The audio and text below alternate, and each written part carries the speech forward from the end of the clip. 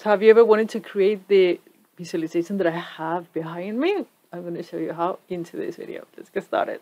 Okay, ladies and gentlemen, for this visualization, we're going to use the Fred economic data, the price index in US dollars, so purchasing power in US dollar through years, decades. And let's go back to Power BI. This is the result. So I tried to do this using the out-of-the-box visuals. Unfortunately, all the methods I tried, there were features missing that's not allowed to do it. At least I couldn't figure it out. But I've done it before with Charticulator and it's easy. So let me show you how to do it. So this is what we're going to do. Start a new tab. We're going to put in date and the price index. And then I've created an inversed price index, which is basically I calculated what the max price index is and I subtracted for the current price index.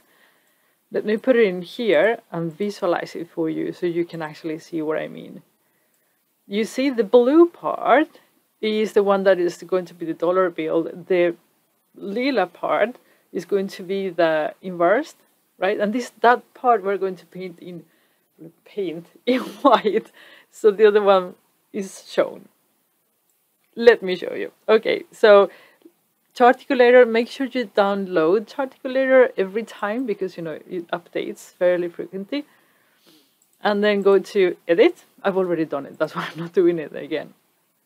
And then make sure that you put in all your values in there. And the first thing that we're going to do is to put date into the x-axis, right? These are all the dates. So it's from 1930s to the 2020s. So as you can see, there's a ton. We don't want to see those. So get rid of those. And then what we're going to do is to have a bar chart for every single year, right? The price index. And there, instead of having the price index, the current one, we're going to have the inversed. So I'm going to drop in the inversed into height. And as you can see, it's not looking the same because it's not being sorted properly. Let's give it a whirl. You know, if you sometimes see that what you are doing is not showing, just click save because it feels like sometimes, you know, Charticulator gets stuck somehow. So save, it seems like it refreshes. So as you can see, and that's one of the problems that I have with the custom visuals, with the out-of-the-box visuals, is that this is giving us the inverse from the bottom. And this is not exactly what we want. We want to have that on the top. And you can do that with Charticulator, actually. So you can go in there, and instead of having it in the bottom axis, you can put it on the top, and then suddenly we have the shape that we want. If you now put these and make the width of the rectangles wider to make sure that there are no whites in between, because we want to block everything there. So I'm going to make it 10. I think it's enough. You see how it gets very opaque? And then we're going to make this white. I made my blue because it had a blue background, but you can make it any color you want.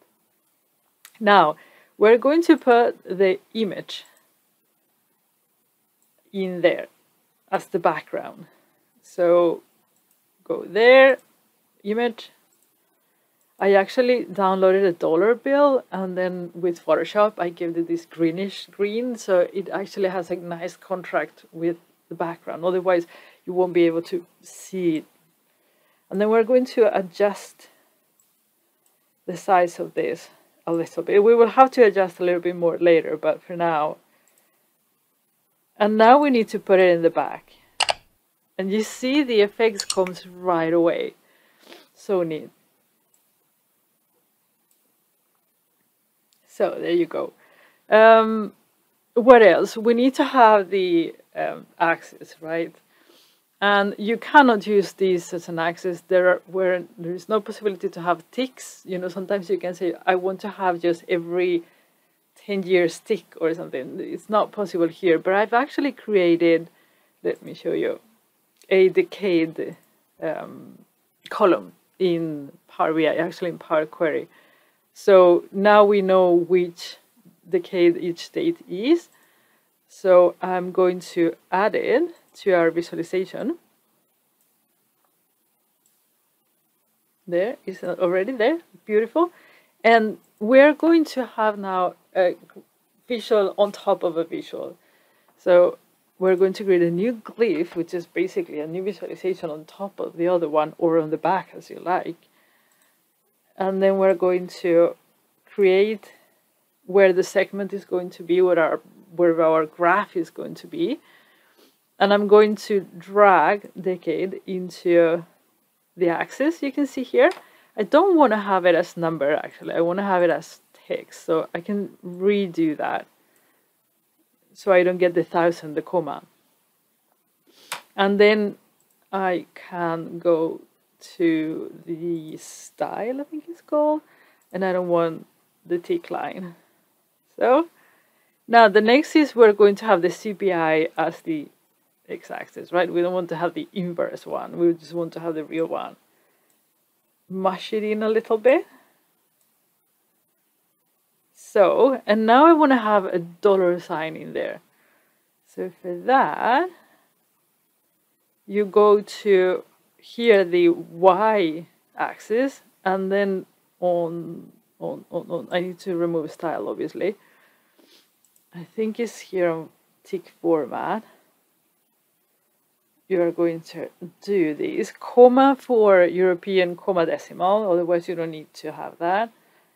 And then 0f, it means no decimals, and then it will have the $sign, which is exactly what we wanted. Beautiful. And now, last but not least, I saw some of the visualizations online had like events that showed like what happened on that specific time period, like as you can see in here. You see all that? So I created a table called events and added to my table. Let me put this a little bit bigger. Starts to look the same. And now we're going to go edit. I'm going to put event in there. This is just, again, I'll show you so you can see it. So event is just, certain years, adding a little bit of text saying what happened then and what could have caused an increase or decrease into our chart. So I'm going to go back to edit. And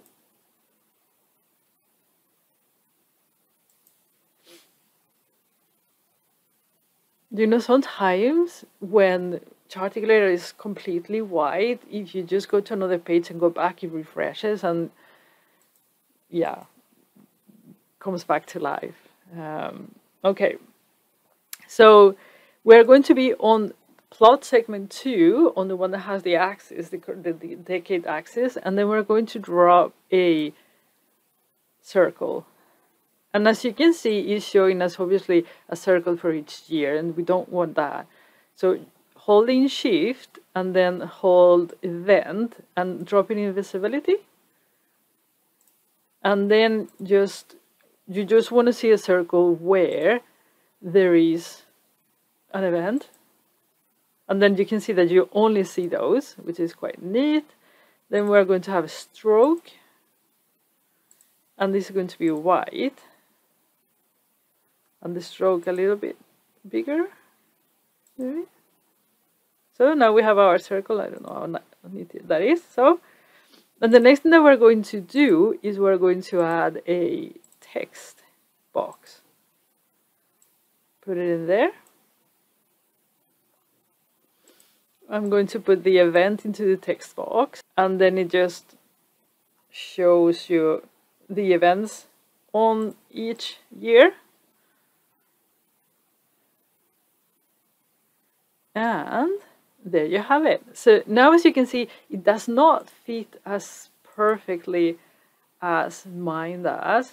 Let me show you, as this one does. And it's just because the image size and the size of the visual is not aligned. So the size of the visual at the moment is a little bit bigger than the actual image itself. That's where you get a gap. So you need to tinker with that a little bit to make it fit best possible.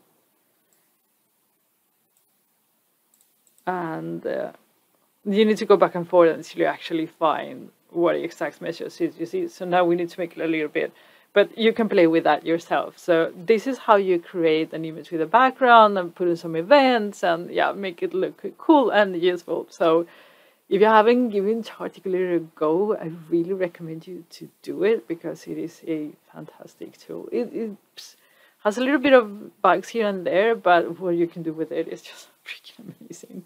So I will see you again on Thursday. Until then, take care.